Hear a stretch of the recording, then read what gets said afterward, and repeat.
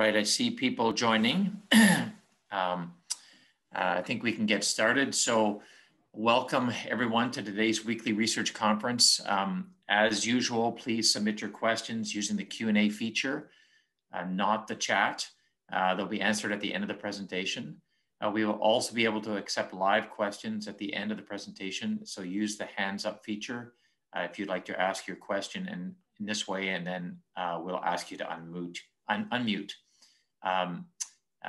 If you're experiencing technical difficulties, please use the chat feature. So it's my pleasure to introduce today's speaker, Dr. Ben Rotstein. Ben is an assistant professor in the Department of Biochemistry, Microbiology, and Immunology at the University of Ottawa, and he's director of the Molecular Imaging Probes and Radiochemistry Lab at the Heart Institute. He got his BSc in Dalhousie and his PhD in organic chemistry at University of Toronto. He had a doctoral thesis that followed, focusing on macrocyclization of peptides, and he then undertook postdoctoral training in radiochemistry and molecular imaging at Harvard Medical School of Mass General. He was actually promoted to faculty there in 2015.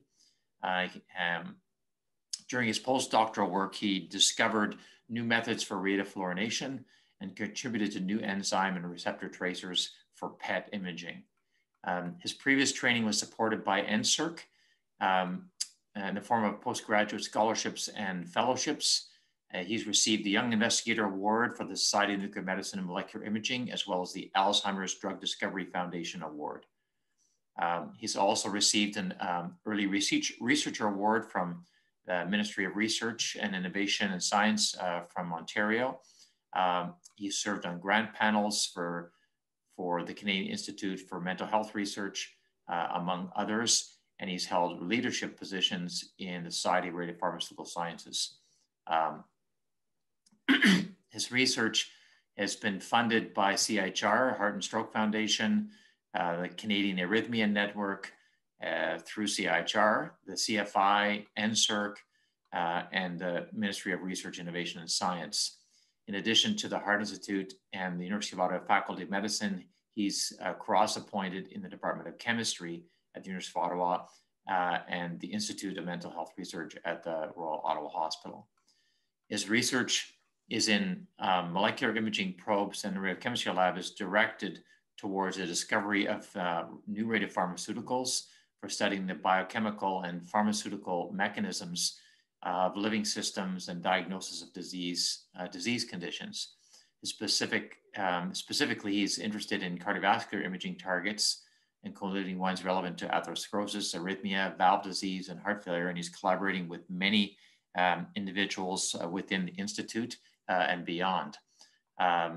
His lab also has developed innovative chemical methods for small molecule biconjugation of short-lived radioisotope,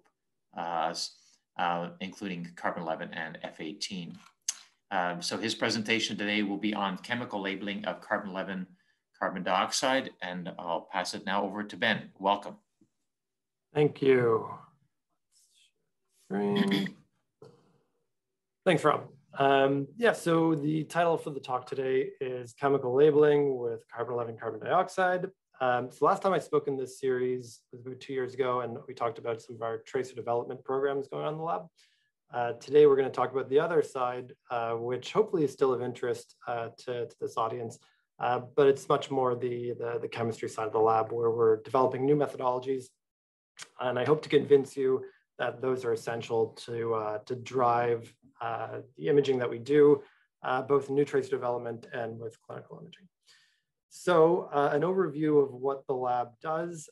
We make radio tracers, both new and existing ones. So there's some synthetic work that goes into this. And we like to design them so that they're targeted very selectively towards certain biological targets that might be indicative of a given disease. So one major point of emphasis for the lab is imaging inflammation and atherosclerosis. So here's some data showing different strategies for matrix metalloproteinase imaging in atherosclerosis, and this is in mice. controls and diseased mice, and showing the specificity and selectivity of the signal. This is all done on tissue. There's also some in vivo work, but it's difficult to image mouse aortas in vivo. Here's some dynamic and in vivo imaging in rats for the myocardium. So this is sympathetic nervous system imaging with the tracer we're developing. And I'm not going to talk about this today, but we can see we do dynamic. These are time activity curves, and we do kinetic analyses on these to try to understand what's going on under pharmacological challenges and also some denervation models. So we're imaging the sympathetic nervous system here. So I won't talk about this today, but I will be talking about this on Thursday at noon at the cardiac imaging rounds. So if you're interested, tune in for that as well. So all of this depends on basically three things coming together. The first is expertise in synthetic organic chemistry, and that is used to incorporate radionuclides into small molecules. The second is understanding of what the biochemistry is that we actually want to image and why it's relevant. And then the third is being able to conduct these in vivo studies. So what the images that you're seeing on the slide are all generated by radionuclides. So what happens is that we incorporate a radionuclide into typically a small molecule, but it can be larger, it can be a peptide or a biomolecule, even an antibody are very popular now. So we figure out ways that we can covalently attach these radionuclides into our molecules. The molecules will then accumulate within the body based on the distribution and concentration of its target. And then as that radionuclide decays, we're able to visualize where it was. And that can tell us quantitatively what the concentration of that target is, maybe what the activity of that target is, all depending on how the probe was developed. So really, of course, the technology depends on a lot of different factors coming together, but the one that we focus a lot on is how do we actually design these molecules and how do we get the radionuclides onto them? And those are different challenges and interesting ones for us. So what we're going to talk about today is really this first step, not so much the actual imaging, but rather how do we get radionuclides onto small molecules, and then why do we do it? Okay, so a bit of an introduction just to radiochemical methods. The Heart Institute is actually the designated site for medical radiochemistry research in Ottawa. At least academic medical radiochemistry. But I appreciate that a lot of the audience may not have a lot of familiarity with the hows and the whys of this field. So essentially what a radionuclide is it's an unstable atom. So these are atoms like others that there may be stable isotopes of them, but we're talking about ones that are fairly short-lived. So they typically will have a half-life of minutes to hours. And for PET, what we're talking about are nuclides that decay by giving off a particle called a positron. And this positron then further decays to give us photons that we actually use for imaging. Within PET radionuclides, I've shown kind of a selective periodic table here on the right. And these are all elements that have isotopes that are useful for medical imaging. Most of these are PET, some of them are not. And there's many more that I haven't shown. And I've kind of broken them up into a few different groups. We have some metals here, we have some main group elements and some halides. And for PET radiochemistry, really the bulk of the work is with these main group elements. And that's not an accident. They happen to have good imaging properties, but really the key is that these elements are the ones that also make up all of our biomolecules, and most drugs will contain some or all of these elements. So carbon, nitrogen, oxygen, fluorine, these really make up the bulk of where PET radiochemistry is coming from and probably where it's going in the future as well. It's also convenient because these elements are also the focus for organic chemistry, because we're mimicking biological chemistry. So we've developed a lot of excellent tools for working with each of these elements. We understand their reactivity, and we're able to build up complex molecules using these. So the challenge comes in when we're doing radiochemistry.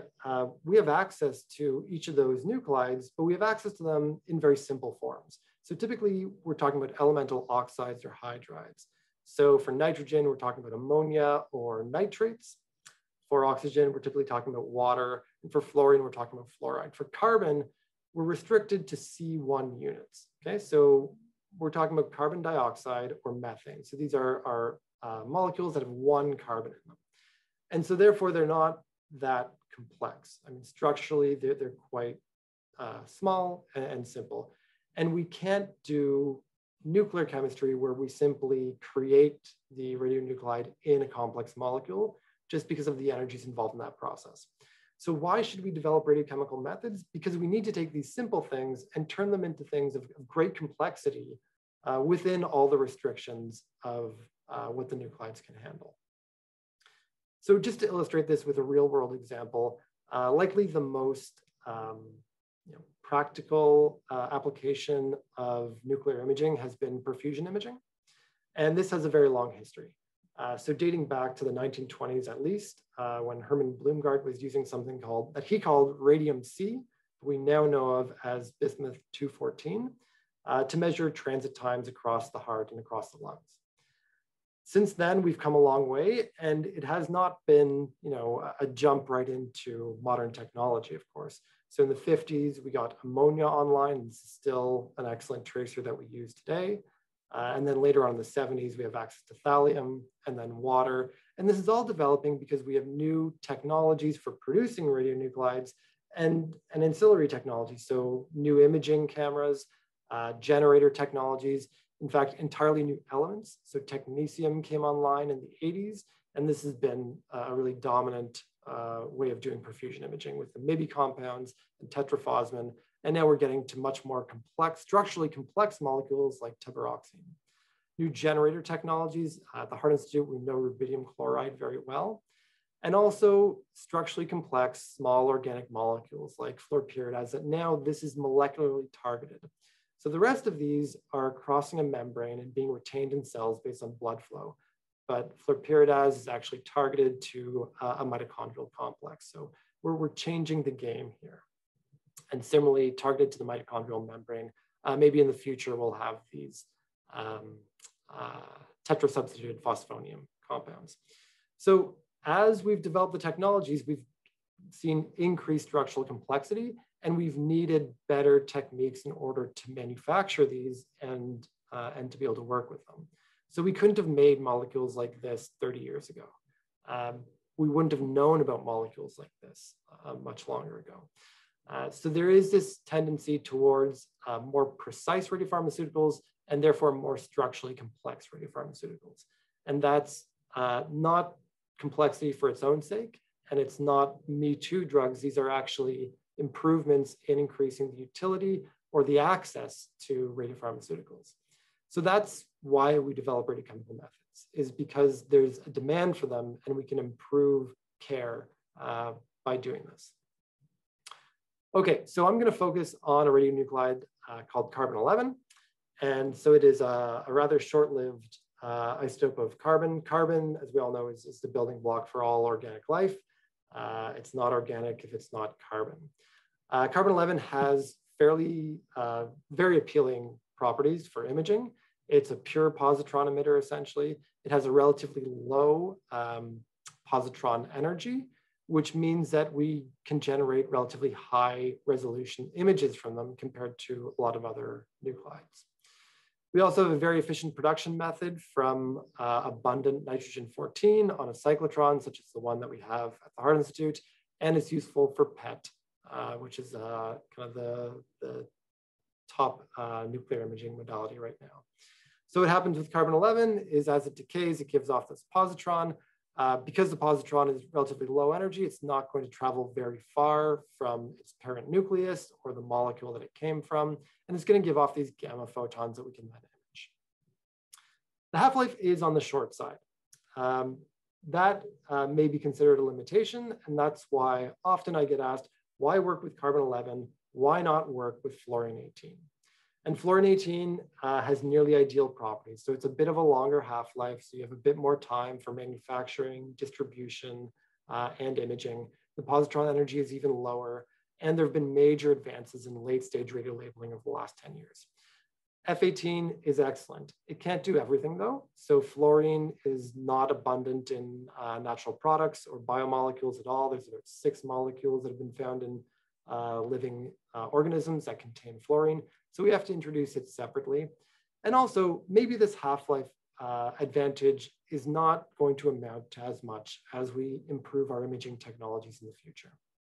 So I was at a conference last week, virtually, of course, and we were talking about whole body PET. So this is your standard PET scanner, which has a field of view of 15 to 30 centimeters, which means that if you want to do whole body imaging, you have continuous motion of multiple bed positions. It means you can't do dynamic imaging of the whole body. Also, the photons are not all going to interact with these detectors. So our sensitivity is relatively low here. It's still among the best, but our sensitivity is about 1 to 2%. So it's still very good in terms of nuclear imaging, but it's not as high as it obviously could be. So what total body PET does is it essentially makes a much longer scanner. And there's not very many of these available. There are 2 outside of China and maybe 5 inside of China right now. So these are really just coming online now. They have a much longer field of view, axial field of view, that can cover the whole body, meaning we can do dynamic whole body imaging. But one advantage that maybe is not readily appreciated is that the sensitivity goes way up. So it hasn't been rigorously measured yet, but the estimation is about a 40-fold improvement in sensitivity over our standard PET scanners.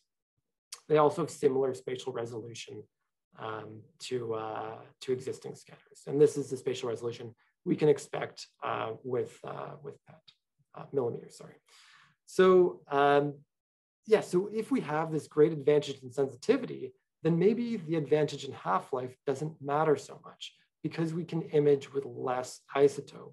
So if we require less isotope to be administered to the patient, that's not only safer for the patient, but it also means that we can image much faster and we can image for longer times with a shorter lived nuclide like carbon-11.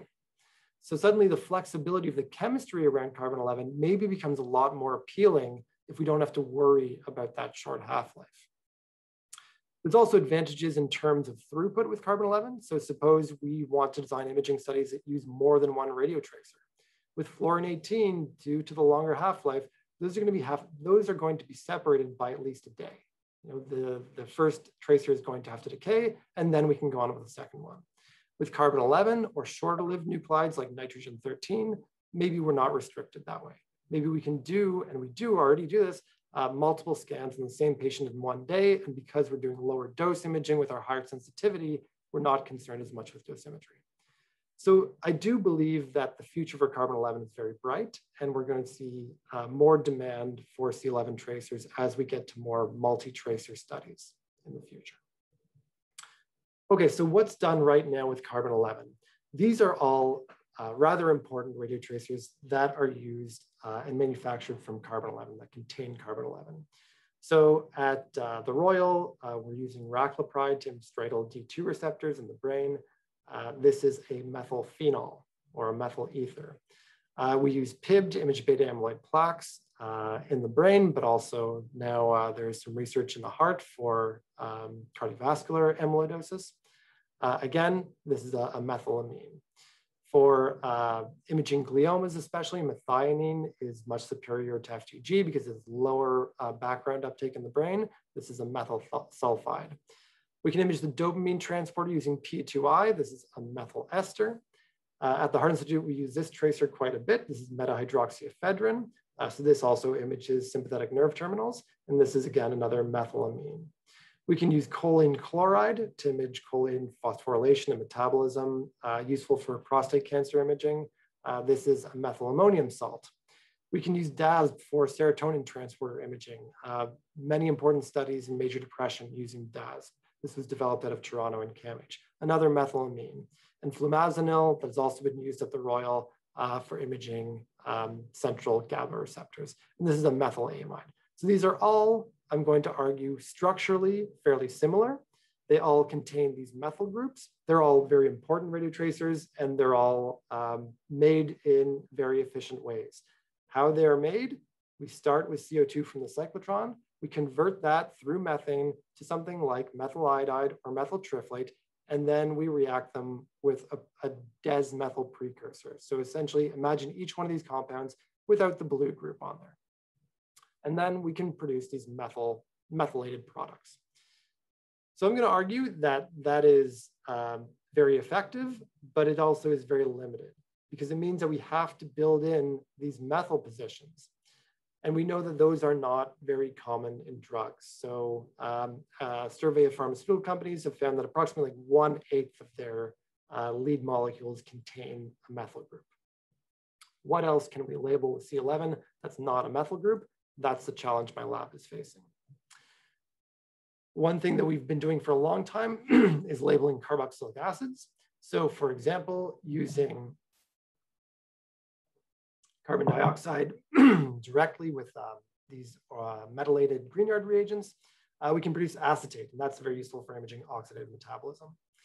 Using copper catalysis and boronic esters, we can also produce some aryl carboxylic acids, benzoic acids, and there's some recent developments using these silylated precursors, again, to create carboxylic acids.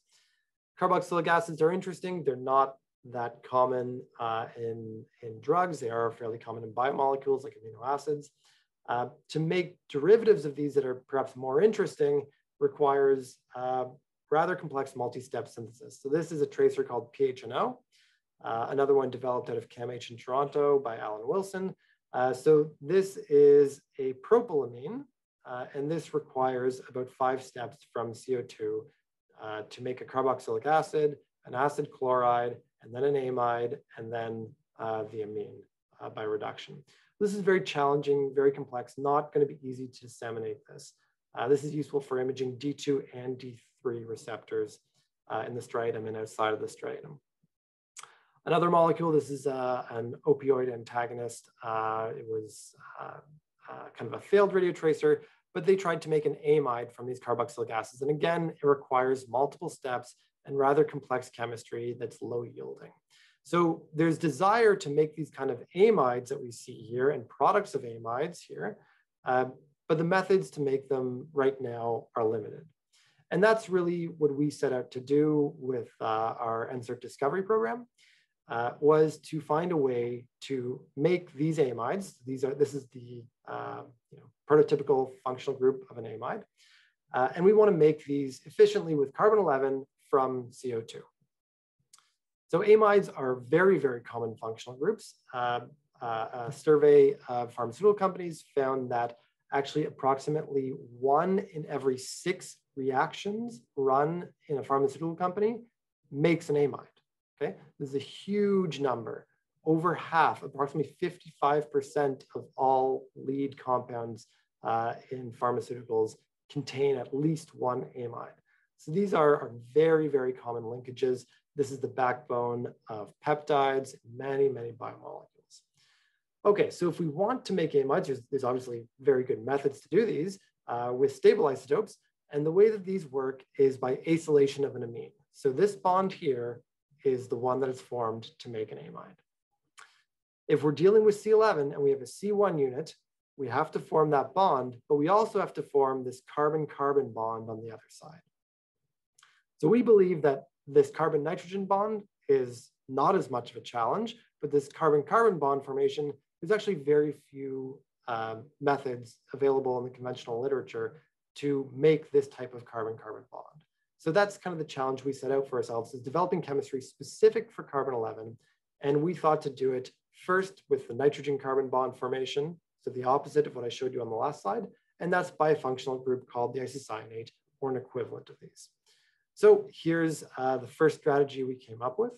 We can take an amine, react that with CO2 to produce this ionic carbamate, and then by some conditions that were already present in the literature, we form this isocyanate. This is a dehydration reaction to form our isocyanate. And then we know from the literature that, and this is stuff that was developed around 2010, that we could react these with amines or alcohols and create ureas or carbamates. So can we take these isocyanates, and instead of making these more oxidized functional groups, can we make amides, which are maybe more attractive and more common in biological chemistry. Okay, so this was the first mission. So the first approach we took to this was using metallated nucleophiles. So we're talking about organozinc halides, and we're trying to couple these with isocyanates. This was informed heavily by the literature, choosing organozincs. We liked organozinc because they've been shown to be reactive with highly activated isocyanates by Paul Michel in France. There was some evidence for catalysis using a certain organozinc, bis-iodozinc methane by Matsubara. And then some other reagents actually could undergo non-catalyzed reactions. These are called Reformatsky reagents, which you can think of as organozinc esters. And this was shown by a group in also fairly recently. So we want to take the isocyanate and we want to form the amide. And we're concerned about the potential side products, those being carbamate or urea. So we're concerned about ureas because we know that the background reaction of all isocyanates, these are fairly unstable. If they see some water, they're going to hydrolyze and eventually form these ureas. And this is irreversible, and we don't want to be making ureas because we have good methods to make those already. And we were a little bit concerned from the literature because it seemed like these carbamates were actually a major byproduct whenever this group used basically reagents that were a little bit less engineered than these Reformatsky style ones. And this is presumably, it's a bit surprising that these would be formed, but they're presumably formed by oxidation by some trace levels of air present in the reaction mixture. And we need to have conditions that are going to be able to tolerate exposure to air. So I'm summarizing a lot of work in a 3-line table here, but essentially we took phenyl zinc iodide and phenyl isocyanate, and we screened very many conditions, different catalysts and solvents. And we find that indeed under the non-catalyzed conditions, we form primarily the carbamate, which again, a little bit surprising, probably worth following up on, but not the focus of this project. Using a very common transition metal catalyst, palladium acetate, we see no reactivity in fact. And then when we switch to rhodium, we're able to get high selectivity for the amide with some background reaction to form the urea. This is very promising, and these conditions were developed a bit more rigorously by the students in my lab. And in the event, we came up with a new methodology for conventional chemistry. So this is all stable isotope chemistry here, where we're using phenyl zinc iodide and reacting it with a number of different isocyanates. And we can see that the yields, they do vary, especially when we have electron-rich isocyanates or some alkyl isocyanates. But in general, these are moderate to good yields. We can also, the attraction of the organozincs is we can have functionalized molecules. And indeed, we have ethers and ketones and esters and a few other, and halides, some other functional groups. And these tend to be very well tolerated by the chemistry as well. We can also use some aliphatic organozincs with a general loss in yield, but still useful levels. Okay, we're not that interested in conventional chemistry. There are better ways to make amides. I wouldn't really use that organozinc method, but it's a staging ground. And so now we switch to CO2. Or we switch to carbon-11. And with carbon-11, we start with CO2. So we don't start with the isocyanate itself. We have to make that isocyanate in situ. And then, because we're very limited in half-life, we want to directly engage in that coupling to form our amide products. So I showed you there were 2 pathways that had been developed previously. We could do a dehydration with highly acidic phosphoryl chloride, and that gets us strong yields of the isocyanate. Or we could do a dehydration with what I'm just going to call Mitsunobu conditions or Mitsunobu reagents, which is a sacrificial azo compound and a phosphine. And these will also give us isocyanates. And both methods work well in our lab, but for the coupling, unsurprisingly perhaps, the phosphoryl chloride method was not tolerated. We saw no amide and no trapping because of the highly acidic conditions here. Under the more basic conditions, we actually see very high trapping efficiency and very high radiochemical yield in order to form these amides. Braden is the one who led the automation and following through on this project. So just to give you a scope of how this works, this is some CFI-funded instrumentation that we're using. This sits inside of a hot cell, and it conducts everything from trapping CO2 from the cyclotron. We deliver that into a vial containing a precursor. We mix in reagents in sequence, and then we transfer it over to our organozinc in a secondary reactor. This is all in the same instrument. We quench it, and then we purify it, collect the product, and analyze it. So it's all controlled remotely by a laptop, and Braden created this nice illustration that I think shows how it works very well. So here's the scope we came up with. These molecules work at variable levels. So we have some biologically relevant molecules like acetanilide and flutamide. And this N-acetylglutamic acid, we're very interested in amino acids. So we're always looking for methods to enable radiolabeling here. And then some other molecules that are kind of just showpieces for understanding how the chemistry works. So these work in variable yields.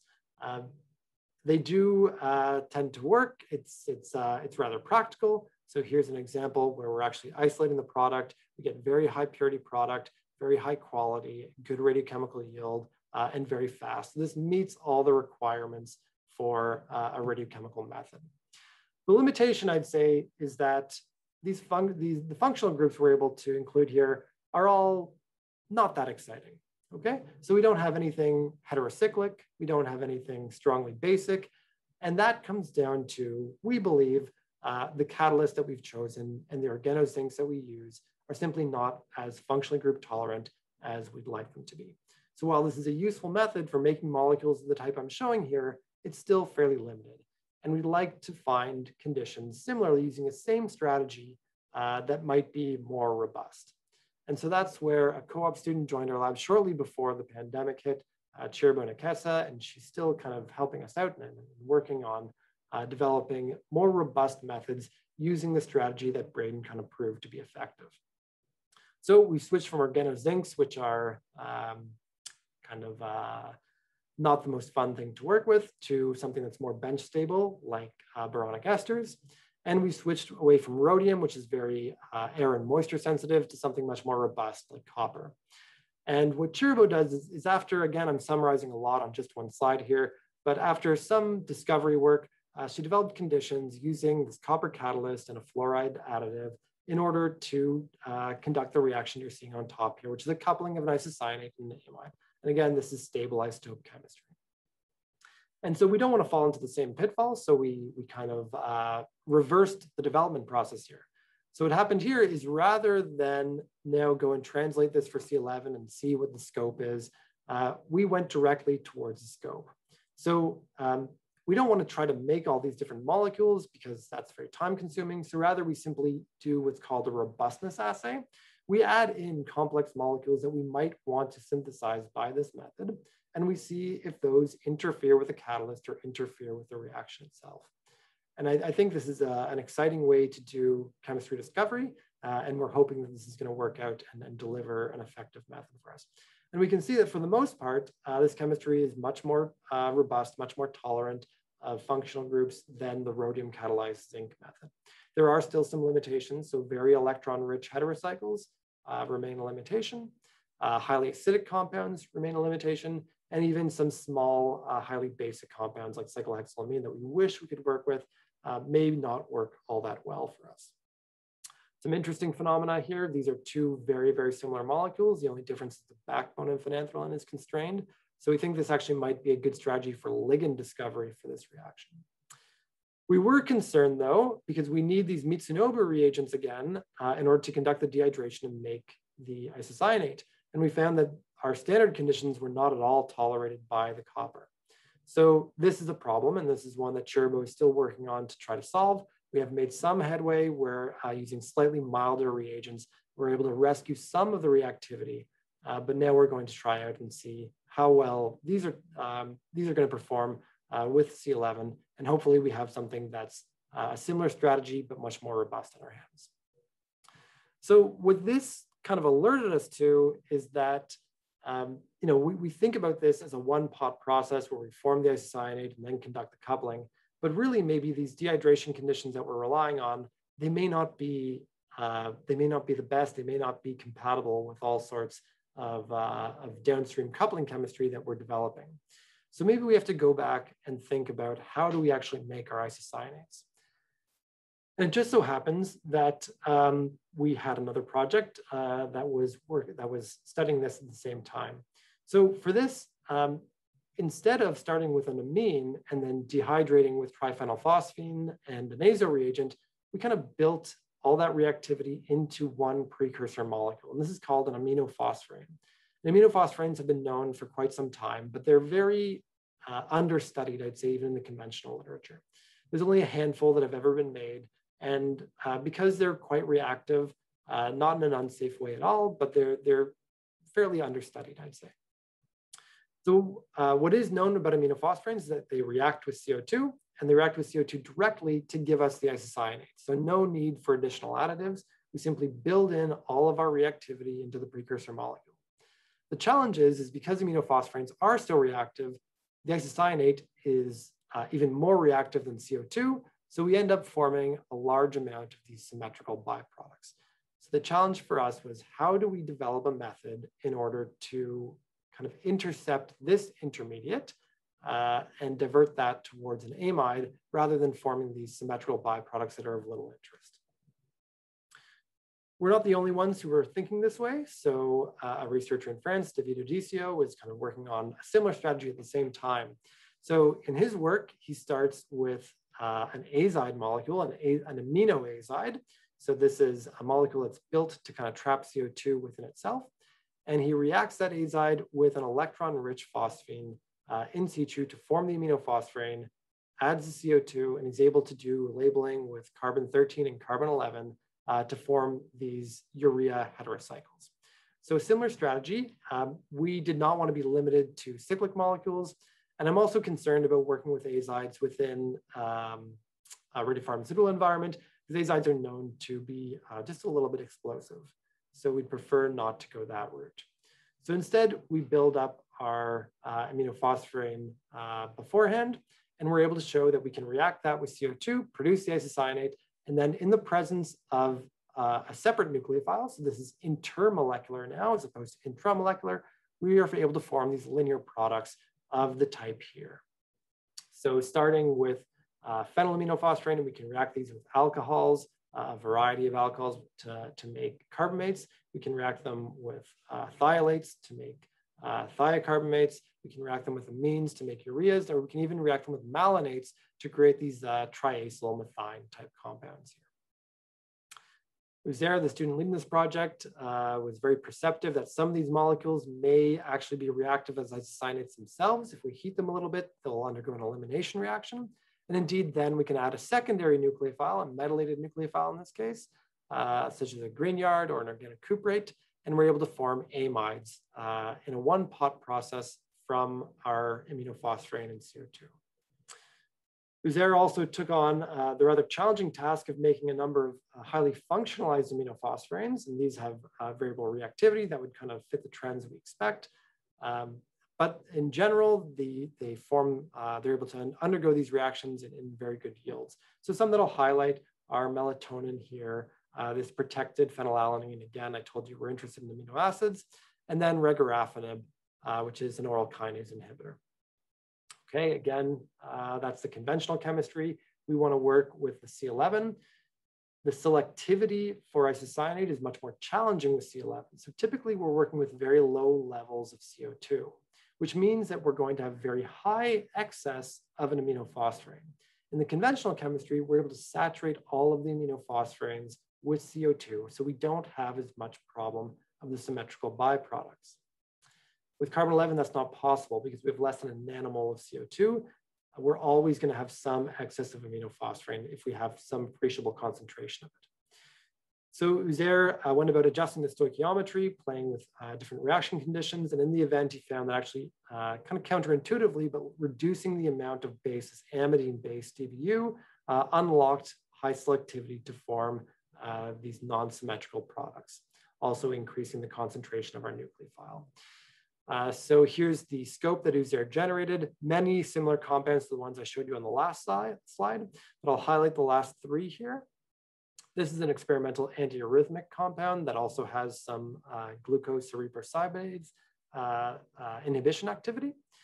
This is CURB, which is a molecule I used to work with at MGH. It's a fatty acid amide hydrolase inhibitor. Fatty acid amide hydrolase is what controls anandamide levels and cannabinoid signaling in the brain and in the periphery, in fact. So this is actually a very interesting compound to study addictions. It's a clinically used radiopharmaceutical. And then also glibenclamide. And this is kind of an interesting molecule. So we hadn't really thought about functional groups like this before, these sulfonylureas. But we did come across some literature where people were using this glibenclamide, which is actually an anti-diabetes drug. It binds to the SIR1 receptor in beta cells in the pancreas. So people had radiolabeled it before at the methyl position. So methylation is easy, right? Well, not so. In fact, this required a two-step synthesis where they had to build up the molecule after methylation and resulted in rather low yield. So about 5% overall yield from methyl triflate, in fact. So Uzair's method beats that out of the water very easily. So he's able to isolate a 62% yield of this with high molar activity and doing this in about 20 minutes. So we're very excited about this method. It unlocks new functional groups that we hadn't really thought of before. And in fact, some good does come out of COVID. So sometime last spring, while I was sitting at home pondering, doomsday and such things, I came across this magazine that I had delivered weekly, this Chemical and Engineering News, and it showed this really cool structure that's kind of like, looks like a macrame propeller to me. And this is an inflammasome, and I didn't really know all that much about inflammasomes. But I got to reading about them, and these NLRP3 inflammasomes specifically, these take in signals from IL-1 receptors or toll-like receptors, as well as mitochondrial ROS production. And what they do is they cause expression of NLRP3 and these caspase templating molecules, and they form these large macromolecules called these inflammasomes, these NLRP3 inflammasomes, and these unlock caspase activity to act on IL-1 beta and release IL-1 beta to propagate inflammation. So this is one drug to cure them all, kind of Lord of the Rings thing. But it's been implicated in sterile inflammation, atherosclerosis, rheumatoid arthritis, neurodegeneration. There's a lot of excitement, and they had a full page listed of startups that have been trying to make NLRP3 inhibitors. And so there was only one structure shown in the article, and that was this. It's MCC 950. Okay, so this is developed at a University of Queensland, looks rather exciting, and what do you know? It contains a sulfonylurea. So it was the beginning of the pandemic shutdown. So I hopped on my new Microsoft Teams account and I sent this to Uzair. And I asked Uzair, hey, can we radiolabel this? And Uzair said, yeah, of course we can. So we ordered the starting materials and indeed we managed to radiolabel it. We were not the first though, because my friend and mentor actually, Peter Scott in Michigan, was working with the people at Queensland already. And they had already radiolabeled MCC 950. They had the same idea we did. They used older chemistry, and their method was actually quite challenging. So they had to add in additional carbon dioxide to get the reaction to proceed. And they end up with a rather modest yield, approximately 1% and low molar activity of the product. But they were able to make MCC 950. Uzair was not deterred. He made MCC 950 from the aminophosphorine. So using our new method with CO2, and we're able to produce it in a very high yields, 72% yield, and very high molar activity. So now we have access to this new exciting NLRP3 inhibitor. We decided to start some imaging studies in it. So these are two mice, a C57 black 6 mouse and an ApoE knockout mouse. And we can see that the images, well, there's a lot of liver uptake. So they look essentially the same. These are the time activity curves. Again, not much to look at. The ApoE mouse has some plaques in their aorta. So we took those out and we imaged those by autoradiography. What do you know? There is quite a bit higher uptake in the ApoE mouse than in the C57 mouse. That's maybe not surprising. A lot of molecules will be taken up by these plaques, especially one that should be targeted to an inflammation marker like NLRP3. So we've shown that these animals have the plaques, they have the markers of inflammation. And right now we're still working on this to try to validate whether it's actually going to reflect NLRP3 uptake itself, or maybe an off target, or maybe it's simply non-specific. But maybe could be a starting point for tracer development for inflammasome imaging. So we're fairly excited about this. So that project is really focused on how do we make better isocyanates, because all the coupling chemistry, all the carbon-carbon bond forming chemistry I showed you there was all already fairly well known. So finding ways for that to work together with aminophosphorines was a challenge, and that's something that Uzair overcame. But I think we're starting to see how we can separate out formation of a reactive intermediate like an isocyanate from coupling to make our products. And that's really what led to this next project. This is actually another kind of happy story coming out of COVID and also parental leave, where I had a lot more time to correspond with maybe some colleagues throughout Canada. And yeah, so I got to chatting with a researcher in Alberta named Rylan Lundgren, a chemist. We actually both went to Dal together and overlapped a little bit. So what Rylan's really interested are these carbon isotope exchange chemistries. So he'll take some carboxylic acid, for example, and he'll find conditions to make carboxylic acids, except these carboxylic acids now are isotopically labeled. And he works with stable isotopes like C13. But potentially the chemistry could translate to something that's short-lived and low concentration like C11. So we got to talking about it. And the way that this method was designed is it takes advantage of something called photoredox catalysis. So essentially what happens is we have a radical decarboxylation to create this carbon-based radical, an oxidation to produce this carbon-based anion, and then a reaction with CO2 to regenerate the carboxylic acid. So it's not a totally reversible process because it goes through these intermediates and it's catalyzed by light, okay? So this is called a radical polar crossover. All the other reagents I've been showing you, so the organozincs, the Greenyard reagents, even those malanates, they're really stand-ins for carbon-based anions. And it's surprising how, even as mature as organic chemistry is, those are really the best approaches we've had until very recently for making carbon-based anions. This photoredox catalysis has become very popular in the last, I'd say, 5 to 10 years. It's been around for a little bit longer than that. But the advantage of it really is that it unlocks these type of anions that are only very transiently formed in this case, but can be formed from much more complex molecules. So how does it work? So this is the photoredox catalyst that people typically start with when they're doing chemistry with carboxylic acids. So it's an aromatic ring surrounded by 4 carbazoles and 2 cyano groups. And what happens is if we subject this to a carboxylic acid, it will undergo decarboxylation. But in fact, the catalyst itself also degrades. And this is really what unlocked the chemistry for C11, as I'll show you on the next slide, where we form this other catalyst that normally you'd expect a degradation product to not be reactive, but this in fact is more reactive than the starting material. So here's the mechanism for those of you interested. You start with your stable photocatalyst. So this can be the molecule I'm showing at the top right. We expose it to blue light. It enters an excited state. It then takes a carboxylate and oxidizes it to an oxygen-based radical. That undergoes decarboxylation with a very low barrier to form the carbon-based radical. The catalyst itself then wants to turn over and it can reduce the carbon-based radical to the carbon-based anion. That reacts with CO2 and we create our carboxylate back again. So again, not a reversible process, but again, the starting material and the product are chemically identical. So Maxime, a postdoc in our lab, he led this project with C11, working hand in hand with the London group in Alberta.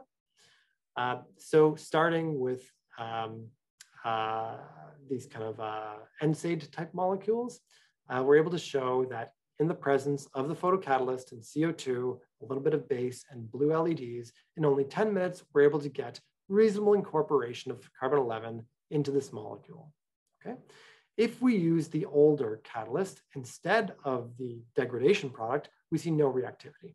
And if we have no catalyst and we just use thermal conditions instead of light, we get no reactivity at all either.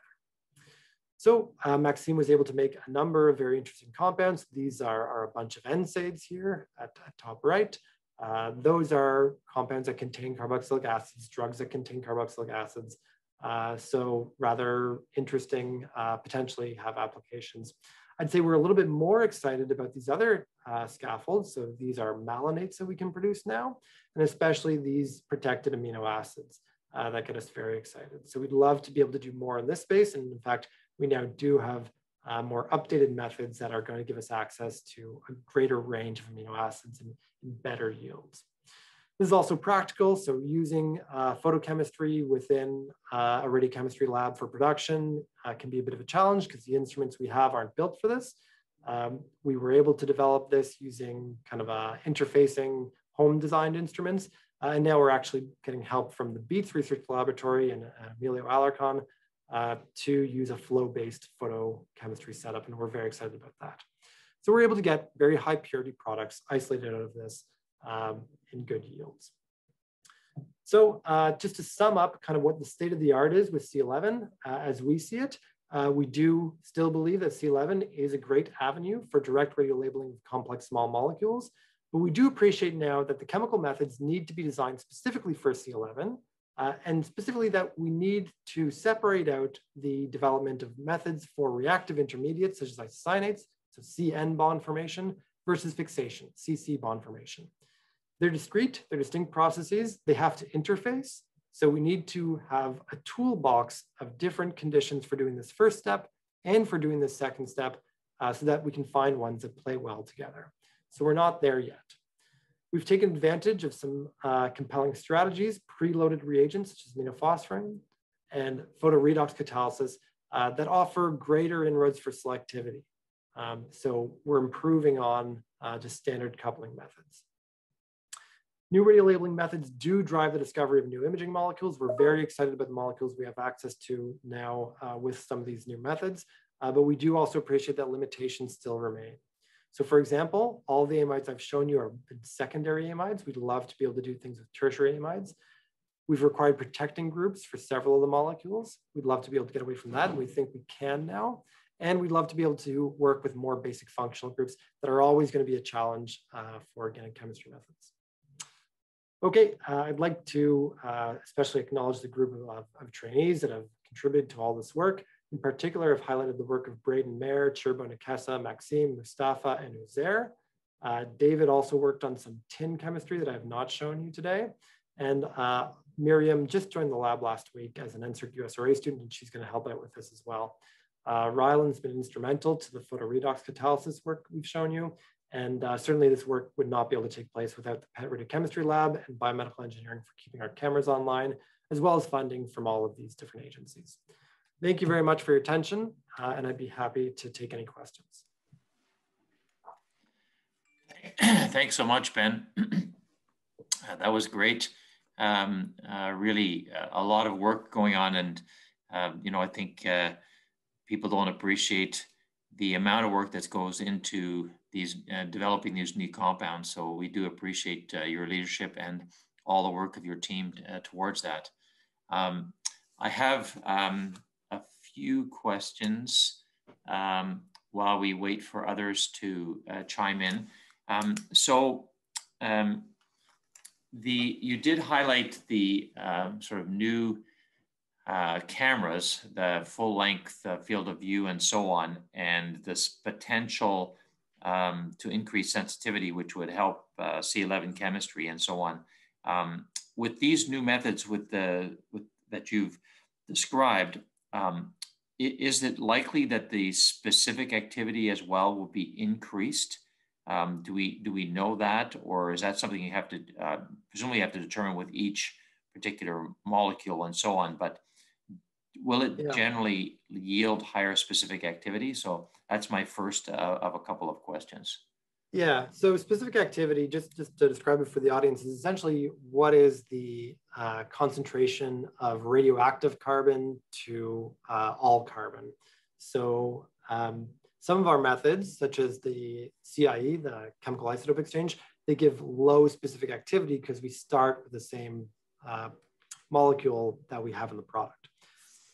So specific activity is kind of a controversial topic in that mostly it depends on how powerful your cyclotron is and how much radioactivity you produce on that cyclotron. So for some of our methods, the specific activity is kind of moderate, but then and that's because we work with low levels of activity just for our own safety. But if we start with more activity, we get higher specific activity, and that's fine. And then the second point is really a lot of the debates about specific activity come from the neuroimaging space where we're focused on very low density receptors. And that's because if you have low specific activity, you may have saturation of those receptors and you have less signal coming from the target. That's not the case for a lot of applications. And in fact, nowadays, people are finding that in cancer imaging in particular, lower molar activity or specific activity can actually be advantageous, especially for some of these theranostic probes. So I think with respect to the new cameras, certainly if you're trying to image lower density targets, like we would be able to with higher sensitivity, you're going to need higher specific activity. And that's something Carbon-11 is very, very good at, actually.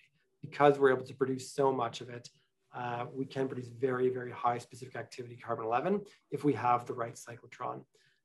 It really comes down to the application, so I try not to worry too much about specific activity. So for example, if we're really interested in sugars or amino acids or other molecules, choline, that are high concentration in our bodies anyway, specific activity is essentially irrelevant because once it gets into the patient or the imaging subject, it's diluted into a huge mass anyway. Okay, thank you. Thanks, Ben. So I just remind people to use the question and answer menu on their screen and or raise your hand if you have specific questions. I will add to that and ask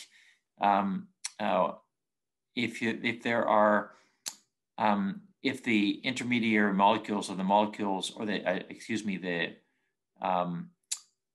chemistry changes that are being implemented, are these affecting the biological properties of the molecule that you're trying to label with the new techniques that you're developing? So hoping that there's minimal, and then what's the path to prove that? And would Health Canada be likely to accept, for example, that you've done this chemistry to add this minor modification? Are we likely to be able to get Health Canada approval for that type of compound, or is it still going to require sort of rigorous requirements for around safety and toxicity, et cetera? Yeah, so the big advantage with Carbon-11 is really that you don't have to change the structure of the molecule, right? So if we want to image with an amino acid, we can make the amino acid itself with Carbon-11. With fluorine-18, for example, there's a lot of excitement right now over glutamine imaging, okay? So people are making these glutamine amino acids that contain a fluorine somewhere on the side chain. And that's exciting, and they've taken a lot of time to try to get that right, to find out which position, the stereochemistry of it, that's going to give them the kind of activity, the biological activity that they're looking for. And that's been a big challenge. And so have they found the right one? Potentially. If we're looking for something that's going to mimic glutamine, Carbon-11 is much more appealing that way because we can simply make glutamine itself. And then from a regulatory standpoint, yeah, I mean, there's no questions about toxicity of radio tracers in the concentration that we're giving them when they're already biological molecules or approved drugs. So we really do have an advantage that way where there's a lot less concern over running your toxicity studies or your treatment studies. That's something that we can do. So in terms of like what is the imaging performance of a labeled molecule, I think it's really interesting with C11 because it really comes down to the position that is labeled, right? So again, to go back to amino acids, because what I've been thinking about a lot lately, what's the metabolic pathway of each individual amino acid? So what is that going to look like within a living cell? And how are we going to read out from that? So if we label, for example, on glutamine, if we label the terminal amide, what happens there? If we label that with nitrogen-13, we know that that might undergo deamination and form glutamate, and we might lose our signal. But maybe that's the process we want to image. With our approach, we're labeling the alpha carboxylic acid. that we know is a site of metabolism. Those undergo decarboxylation, but potentially that's the activity we want to study, is what's the metabolic rate of consumption of these amino acids. If we're looking for something simply as uptake, maybe we want something that's retained. And again, that points out that you need more than one way to label a molecule, because it depends on what your application really is. So yeah, I'd love to be able to say we can snap our fingers and label any position. And ideally one day we'll get there. But right now it's about what molecules can we radiolabel and how can we take advantage of those. All right, we've reached, we're just past the hour, so I think we'll call this to a close. I'm sorry that I consumed the question and answer period. I'm sure Ben, if people email him, can answer specific questions. Congratulations, Ben, on this great work, and that always encouraging that you have some bright fellows and trainees working with you, helping to solve these problems. I think you really gave a nice overview, understandable to us non-chemists, about what's in the background around getting these molecules made, and hopefully there'll be more to come. That's going to help us with both our fundamental science and clinical science research to better understand disease and develop new treatments. So thank you very much, Ben, and congratulations, and everyone have a great day. Thank you.